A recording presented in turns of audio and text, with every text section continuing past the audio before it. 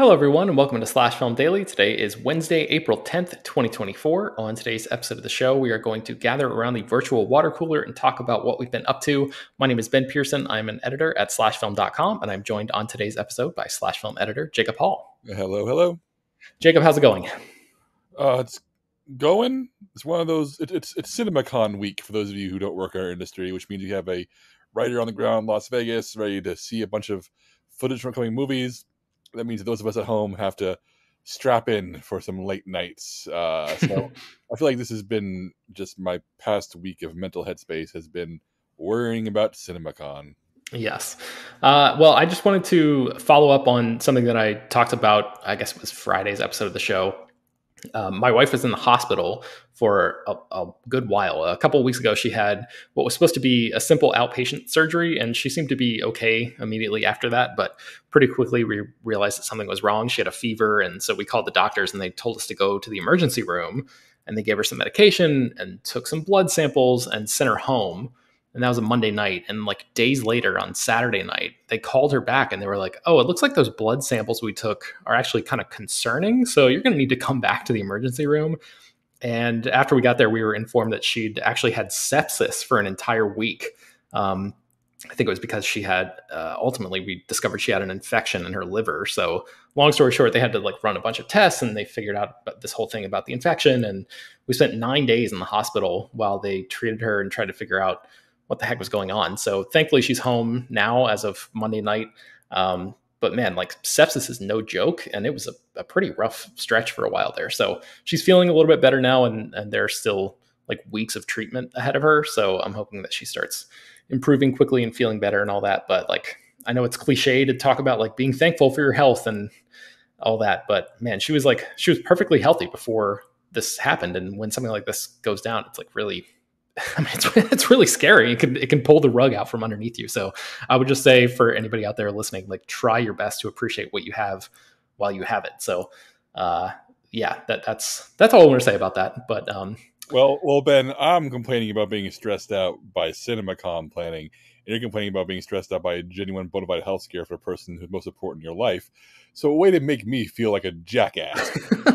Well, I am also stressing out about CinemaCon, so you know we're in the same boat there. So okay, so on a much lighter and brighter / technically darker note, Jacob, tell me about what you did earlier this week. Yeah, like a lot of people, I watched the Eclipse when that happened yesterday. As we're recording this, it was April 8th, and I'm very fortunate. A lot of people traveled a long time to be in the path of this eclipse because it was such a big deal. I know that 1 million people came to the Austin area, and the mayor had to declare a state of emergency, and it was just absolute chaos. Like, just didn't not want to leave my house at all. But thankfully, from where I am in my house just north of Austin, we were not only in the path of the eclipse, but we got totality for 4.5 minutes. And a lot of places in Texas had cloudy days. The clouds parted a half hour before it started. It was like just meant to be. So my wife and I went out to the backyard with our eclipse glasses about an hour. But when it initially started, it was eerie because every single bird in the neighborhood just started screaming. Just all the birds went crazy. And then it started getting dark and dark. You look through the eclipse glasses and you see the moon going in front of the sun. And then when the totality happens and the sun is blocked and everything is so dark, and I've never experienced anything like it. It was one of the most surreal and eerie things I've ever felt. Like you hear all these stories and legends about like how ancient peoples must have reacted to eclipses, and it goes beyond just the sky getting dark. It is, man. It made me think about the universe in ways I usually don't think about the universe. Mm-hmm. It was truly unreal. Ben, was there any eclipse action at all in Florida?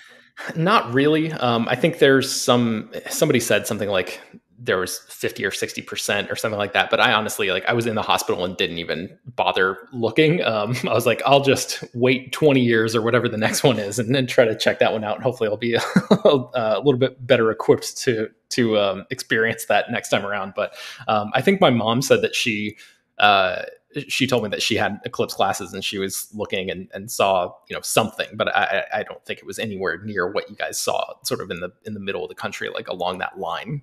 Yeah, I mean, just once it's fully happened, 4.5 minutes, just that dark hole in the sky with a little rim of light around it.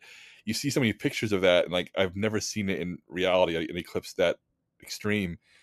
And I don't know, man. It was truly incredible, like an unforgettable thing to see.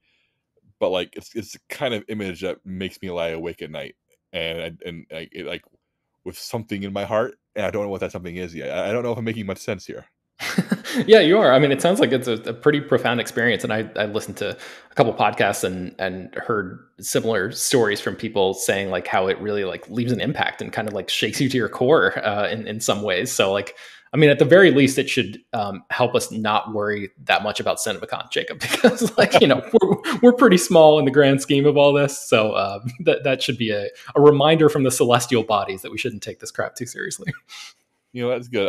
I speaking of taking things seriously, a few weeks ago I talked about my new running regimen. I've been doing a lot of 5K races, and just been hitting up the gym a lot recently. And I joked that I need to not talk about the podcast, because if I talk about things on the podcast, it ends up failing for me. But I ended up running that 10K race I teased. I ran the Austin's Cap 10K, which is a race through downtown Austin, and I don't know what the general like consensus like what people outside of Texas think Texas looks like. But like West Texas is indeed very, very flat, but Central Texas is incredibly hilly, and Austin is built into hill country. And everybody warned me that Austin's Cap City 10K race was extremely hilly, and I said, "Yep, it'll be a pain in the butt, but I'll do it." And I did do it, and it was by far the hardest thing I've ever done physically in my life, Ben. And I know that people run marathons, people run ultra marathons, so it's like piece of cake for like experienced runners. But I've only been running for 4-ish months now, and this wrecked me. I've never felt as physically defeated as I did by this. But I did finish it, and my goal was to finish it in under 90 minutes, and I did finish it in under 90 minutes. Oh, So, nice. That's awesome. But there are some hills that I've driven hundreds of times in my car, but I've never had to run them until this. And let me tell you, I'll never take for granted those hills ever again. Holy cow. So yeah, I've booked another 5K for a couple weeks from now, and I have another 10K next month. So keeping it rolling here. And I got to either talk about it every time on this show now, or just stop talking about it. But I think I'm going to keep talking about it. Excellent. So how is the weather out there? Because like Texas, obviously famously a very hot part of the country. We are in April. So did you have, was it like, okay, was it tolerable out there? Yeah, it was a pretty steady, like between 65 and 70 degrees for my duration of the run. It warmed up in the afternoon. But yeah, I definitely think I'll be running fewer outdoor daytime events as the summer hits. But Yeah. most of the stuff I've run so far has been in milder weather or in the morning. So we'll see how things go. But I know I was looking at like June races, and like one June race is like at night. I'm like, okay, that may be the option if Yeah. I want to keep this up. Yeah, I've had people encourage me to try to do some of the races and stuff that are around me in Florida, and like, yeah, the weather just kind of keeps me. I run a little bit at home, but I have a treadmill, and so running inside with air conditioning, I'm like, yeah, this is the way to go for me. So I don't know if I'll be brave enough to take it outside at any point, but yeah, that's awesome. Only do events where you get a shiny medal. Only do running events where they give you a treat when it's over. I'm not doing that. That's my rule. Is if it's just if one reward is a T-shirt in a sense that you did it, like nope, you got to give me a medal, man. So only way I want to go do that. Run Texas Heat.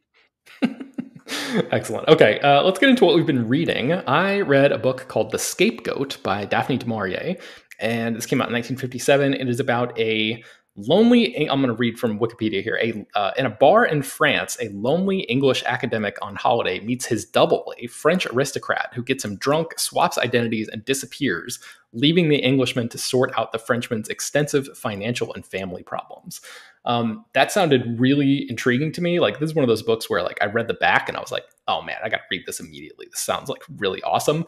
And then the actual experience of reading the book itself, like I was kind of disappointed with. I just thought like, I was hoping that there would be a little bit more back and forth. I think I was envisioning more of like a the switch happening, and then like halfway through the book, those two characters meeting up again and getting into some conflict based on the switch and all the stuff that happens in the first half. But like that's not really how the story plays out. It really does just follow the one guy in this scenario. And I'm not going to spoil exactly what happens, but it is mostly just one character stepping into another person's life who happens to look identical to him, to the point where like he can trick family members and stuff into thinking that it actually was the same guy all along. And I think this has been adapted into a movie a couple times. I've never seen those movies, but yeah, after reading the story, I'm just kind of like, the story that I have in my head is so much more interesting based on the reading the summary on the back of the book than the actual book is. So I'm sure you've encountered something like that in your travels, Jacob, considering how much you've read. And how voracious a reader you are. But yeah, this was just one of those sort of like textbook examples for me of like, oh man, I just maybe built something up or maybe misinterpreted something on the back of the book to like put a good idea in the back in my head that ended up not really being what the actual book was. Are you usually a Daphne du Maurier fan? She's a blind spot of mine. I read Rebecca and really loved that. And I've read a book called The House on the Strand. I think I talked about that on the podcast a long time ago, a couple years ago or something. But I've not read much of her work. My wife is Rebecca is like one of, if not her favorite book, then like very very high up there. So I am slowly. We have, I don't know, 6 or 7 du Maurier books in our house, and I'm slowly going to make my way through them. But this is one that I really enjoyed reading Rebecca, and this one, I don't know. Again, it could just be because of expectations, but this is not one that I would recommend anybody starting with or like even prioritizing at all. Right, well, I have a copy of Rebecca, but I've yet to crack it open, so maybe Oh man, it's probably something I need to get around to at some point. yeah, it's good stuff. So the book is called The Scapegoat by Daphne du Maurier. What have you been reading, Jacob?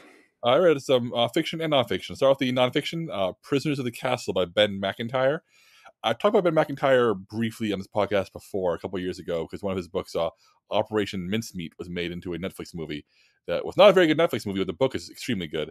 Macintyre, he is a scholar of World War II and Cold War espionage stories, usually with a focus on European characters. But he's all nonfiction, and his goal is like to examine spies and spycraft, and tell like really underreported or underseen stories. And in this case, Prisoners of the Castle is about Colditz Prison or Colditz Castle in Germany, which was the castle fortress that became the POW camp for Allied officers who were extreme high flight risks, guys who proved themselves to be extremely troublesome, who wanted to escape at all costs, who could not be kept by ordinary prisons elsewhere in Europe. And naturally, it's really funny. The dynamic is that one of the main honchos in charge of the prison is this German schoolmaster who's literally a principal of the school, who actually really liked Englishmen and was looking forward to living in a castle with a bunch of what he thought would be respectable officer English gentlemen. And it turns out that if you put all the officers who want to escape in one place, they become the rowdiest group imaginable and make your life a living hell. So it ends up being this really interesting dynamic. Like you can see how stories from Colditz Castle influence everything from The Great Escape to Hogan's Heroes. Like on paper, some of the escape plans and that the officers cook up to try to escape, many of them successful, are utterly ridiculous. They're truly like Looney Tunes cartoons. They get so extreme and so bizarre. And meanwhile, there's this like literally the German headmaster educator who's like trying to keep a handle on all these officers. It literally has a sitcom setup. And as Macintyre notes in the text, a lot of these legends have been told as like look at these brave officers defeating the Nazis by cooking up these crazy escape plans. And the book just says it tries to like really lend the reality to the situation, which was, yes, there was truly crazy escape plans, and there was really wild stuff happening. There's stories in this book that made my jaw drop by like how audacious the escapes were and how they managed to communicate and get help from home. Like there's an entire chapter about the guy who was put in charge of MI9 in England, whose job was to invent ways to smuggle escape goods into the prison via care packages from home.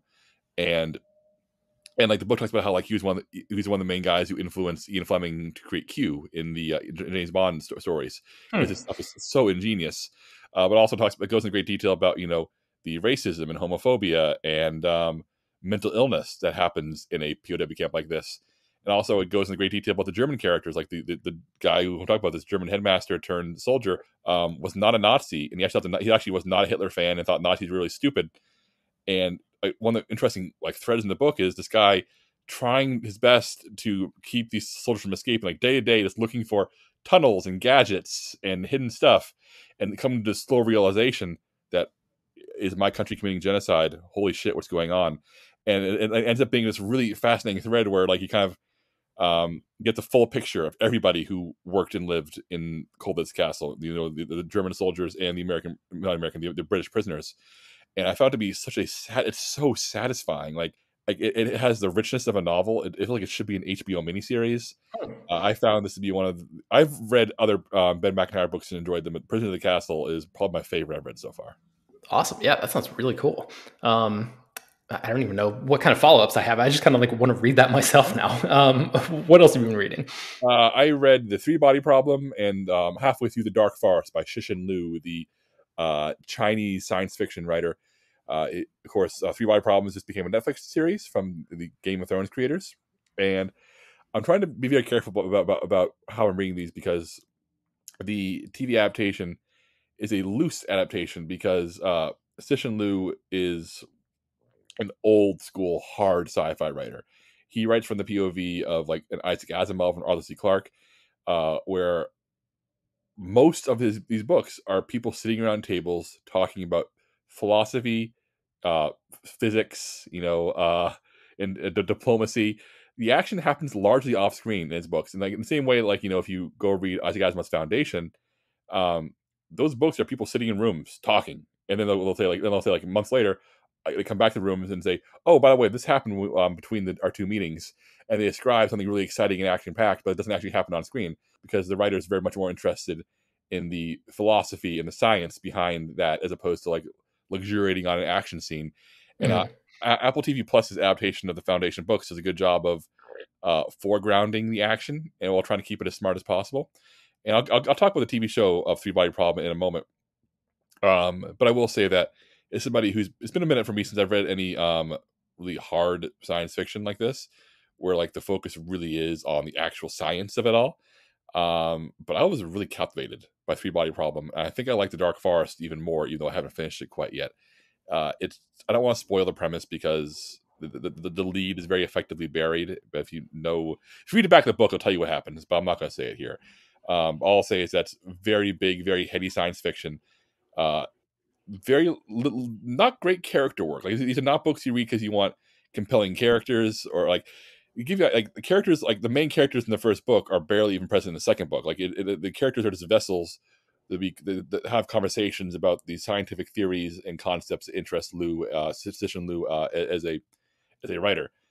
So this is not Star Wars. This isn't even Star Trek. This is if you really want some science in science fiction, these are really compelling. And I'm finding the questions proposed in the second book to be even richer and darker and more unsettling.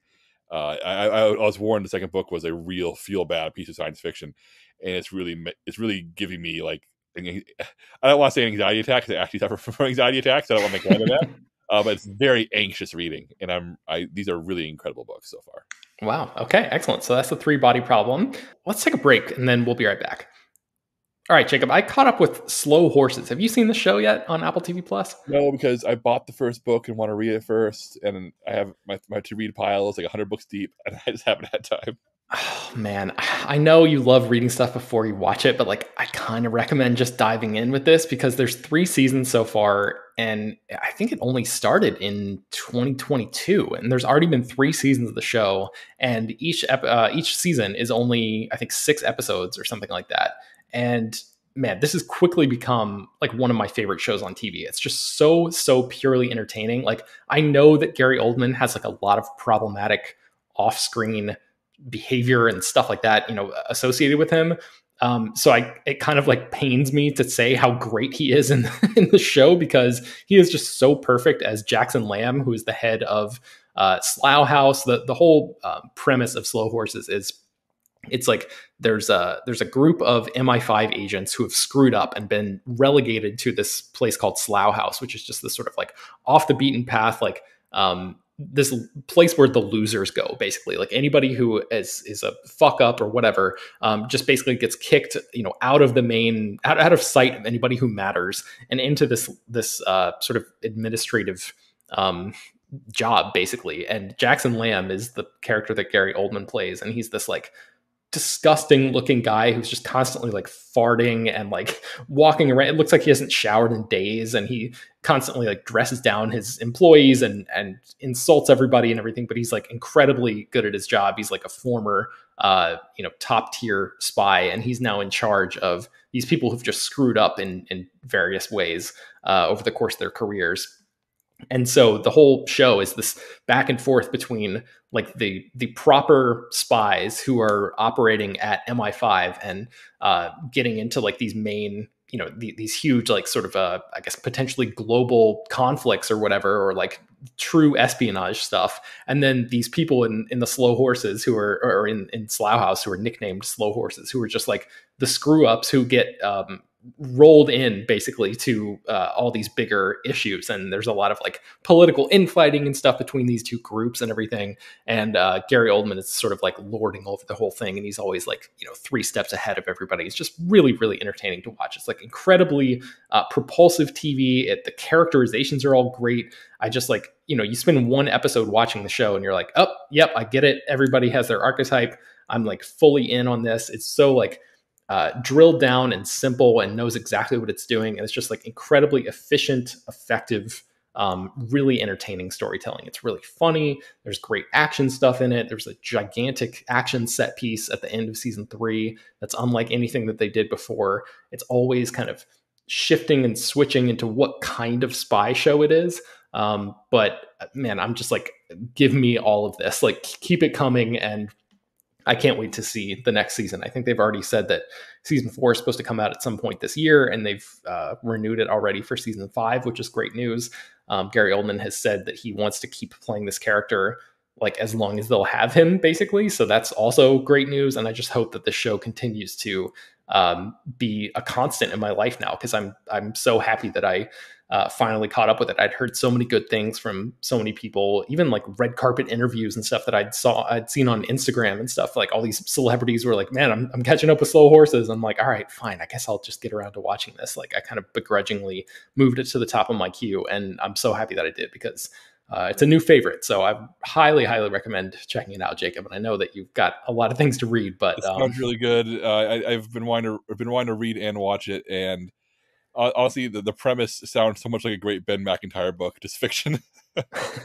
Yeah, it's based on I think Mick Herron is the name of the author, and it's based on a series of books, and each season of the show is an adaptation of one of his books. And I think there's many, many books in the series, or in the franchise rather, in the book series. So I'm like highest possible recommendation if you're even remotely interested in like really entertaining spy stuff. Check out Slow Horses on Apple TV Plus. I also, speaking of Apple TV Plus, also watched the documentary Steve with an exclamation point after it. It's a Steve Martin documentary. Have you seen this yet? No, not yet. I actually didn't realize it was streaming already. Yeah, that's the thing about Apple TV Plus, man. Like, there's really not that many people that have the service, and they don't do a great job of advertising their stuff. So I feel like a lot of stuff that comes on there just kind of like disappears into nothingness. I'm not going to really talk about this very much on today's episode, but there's a new show on there called Sugar that stars Colin Farrell. That is like another, it's like a modern private eye kind of show set in LA. That's really interesting and really cool. And like, if you love movies, definitely check out Sugar. But that's another one. They just kind of did a terrible job of advertising that the show is out. So anyway, I didn't want that one to fall through the cracks. But Steve is a Steve Martin documentary. It's 2 documentaries that are like an hour and a half ish long. And Morgan Neville is the director behind it. He's directed things like Won't You Be My Neighbor and Roadrunner, a movie about Anthony Bourdain, and 20 Feet from Stardom. And he's like a very popular uh, documentary filmmaker, and he does a great job here. The first half of this Steve documentary is about Steve Martin's career as a stand-up comedian, from like all through, it traces famously he grew up working at Disneyland and like develops an affinity for magic, and it goes into all of that, shows like a ton of archival footage, and then he transitioned into comedy after that, and became like the biggest stand-up comic in the world at that point, and then essentially walked away from the profession at the top of his game in like the early 1980s, and then transitioned over into making movies full-time from there. And so the first half is like much more focused on the comedy stuff, and then the second part of the documentary is more kind of piecemeal, going through a lot of Three Amigos, Planes, Trains, and Automobiles, Parenthood, like all the sort of highlights of his film career over the years. And there's a lot of like behind the scenes stuff of him interacting with Martin Short, with whom he stars on Only Murders in the Building, which is on Hulu. So yeah, it's just a very entertaining watch. If you like Steve Martin at all, if you're like even remotely interested in him as a personality or like where he came from, because I didn't really know much about his stand-up career, because obviously I was born after all of that was like a big cultural thing. Then yeah, check this out. It's called Steve, exclamation point, and then it's a documentary in 2 pieces, and it is on Apple TV Plus. Let's see. Last thing I wanted to mention is the Curb Your Enthusiasm series finale was this past Sunday night. Are you a Curb guy, Jacob? I used to be. I've seen the first 6 seasons, and I fell off when he started like taking longer breaks. It was hard for me to jump back on. Yeah. But I used to be a Curb super fan back in the day, but it's been a long time. I would recommend checking it out, because I caught up with it during the pandemic for the first time, and have just been like watching it all the way through and caught up, and watching, I think, the past 2 seasons live, and just really, really solid stuff, like super funny. I'm not going to get into really what happens in case people haven't had a chance to see it yet. And I don't want to spoil too much for you, Jacob, although you've probably seen a lot of headlines talking about the main thrust of what the finale was about at this point. Yeah, I approved that opinion for peach.com.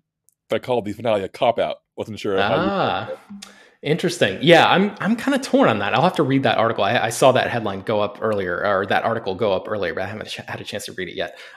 Yeah, I'm kind of torn on whether or not I think it's a little bit of a cop out, but I ultimately I think it's kind of a case of Larry David, the creator and star of Curb Your Enthusiasm, having his cake and eating it too, in kind of like the best way, like a really, really entertaining way. And the show just kind of like went out on its own terms, and is just in really funny fashion too. So a lot of times comedies, I feel like, can do this thing where, especially long running comedies, can do this thing where like they're almost more sentimental or something, or like you've spent so much time with these characters that like the send off, the narrative construction of the show is such that like the characters have to go their separate ways, or like create a sense of separation between the main characters, the core group of characters that you've been following, that mirrors what you, the audience, are experiencing with the show as it ends. And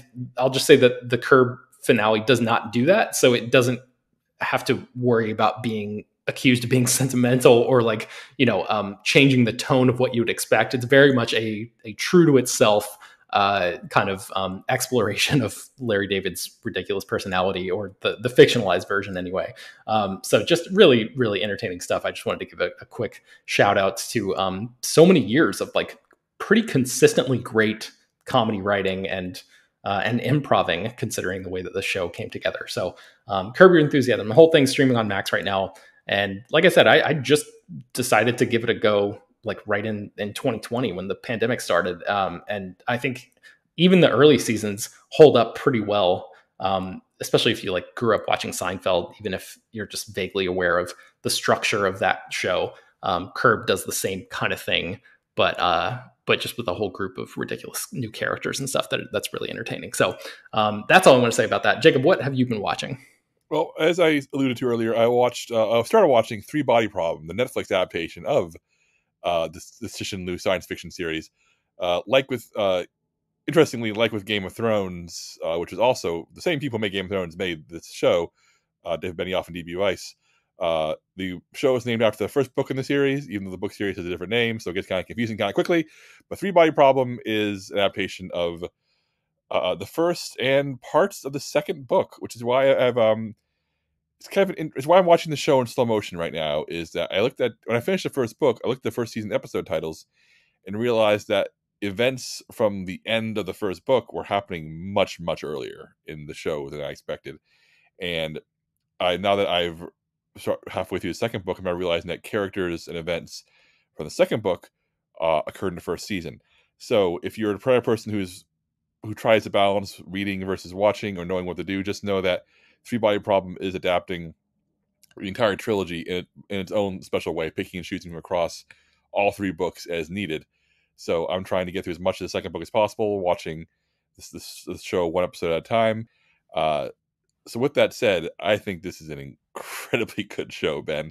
As an adaptation, it's taking the material and expanding on it in really smart ways. Like I said, the book is largely people in rooms talking, and the characters aren't, our mouthpieces for the science. So the show has to maintain what makes that science interesting while adding actual human drama. I think it's a really fine job. There's a lot of Game of Thrones veterans scattered throughout the cast. Anytime the Liam Cunningham sighting, I'm happy. Jonathan Pryce is here. Not a Game of Thrones guy, but Benedict Wong getting to use his actual accent here and is the best character on the show and the best character from the books. He's awesome. I don't know. I don't want like with the books. I think this is kind of a show it's best gone into a little bit blind because once you start to realize how the pieces come together, it's really satisfying. Like reading the book and realizing, oh, that's what's going on was a really satisfying thing. So watching my wife watch the show and watching her assemble the pieces in the same way I assemble the pieces while reading the book has been really exciting. So it's genuine hard science fiction. The production values are outstanding. I'm still a Game of Thrones defender. I don't regret my time with that show at all, and I think that the narrative that D.B. Weiss and Dave Benioff are idiots is really unfair. I Yeah. think that you can say what you want about that last season of Game of Thrones, but those guys aren't stupid. They aren't untalented. They clearly, are really sharp guys who know how to get a show this massive produced. They've done it twice. And the way that they've cracked the Three Body Problem and the Dark Forest as books to make it work for TV is really smart. And I am looking forward to finishing the second book so I can binge the rest of the first season, without spoiling anything. Excellent. Have you watched this at all yet, Ben? Or do you plan to? No, and I don't know, man.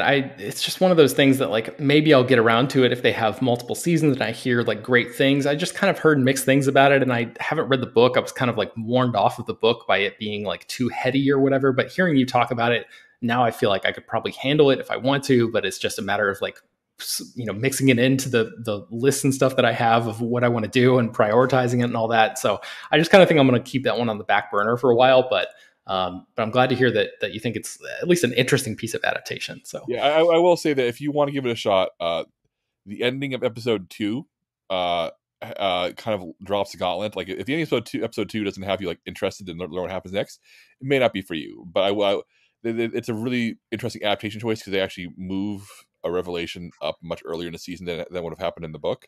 mm-hmm. But it's the right place in a TV show to say, okay, yeah, this is. I'm in. Like, do you remember how you've seen Lost, right?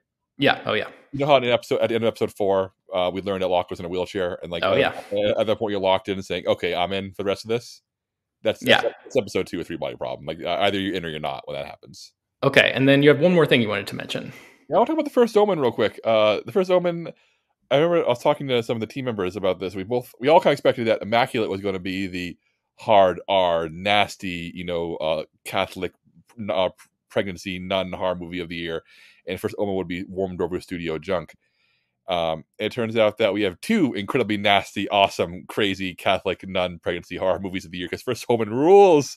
I had so much fun with this nasty piece of work. It is just as button pushing as Immaculate was, but whereas Immaculate has that very, very modern, gnarly, in your face, it's a neon release, but for lack of a better term, A24 horror movie style going on. First Omen feels like it was torn out of the 70s. It has that extreme Rosemary's Baby, original Omen feel to it. but it's just unrelenting. Very classically composed, very deliberately paced. Then when the violence and scares come, it's really shocking. It really feels like it's like a movie out of its time until it gets to the gore, where it suddenly is like, oh my god, this really is a 2024 horror movie. I found this to be an absolute blast. It's a hoot. It has images in it that are absolutely deranged, and I couldn't be happier that Immaculate and the first Omen are in theaters together right now. You should absolutely double feature these things. They are, oh man, if you're like me and you just like a good blasphemous horror movie, First Omen and Immaculate are just like chef's kiss. What a time to be alive. Yeah, I did miss both of these, but I am planning on doing a double feature. So that's the thing that I have to look forward to coming up in the next couple of weeks or so. Finally catching up on some stuff. So yeah, that sounds awesome. And if you are for some reason just listening to this episode for the first time, go back and listen to, I think, this past Friday's episode of Slash Film Daily, we did an interview. We had an interview with the director and one of the producers of the show, or of the movie, rather, the first Omen. So yeah, check that out. I think that's going to do it for today's episode of this show. You can find much more about everything that we talked about at slashfilm.com. Slash Film Daily is published every weekday, bringing the most exciting news from the world of movies and TV, as well as deeper dives into the great features you can find on the site. You can subscribe to the show on Apple, Overcast, Spotify, wherever you get your podcasts. Send your feedback, questions, comments, concerns, and mailbag topics to us at bpearson@slashfilm.com. Make sure to leave your name and general geographic location in case we mention your email on the air. Don't forget to take a minute to rate and review the show on Apple Podcasts or Spotify. That does help us out a lot. Tell your friends about the show any way you can. Thanks so much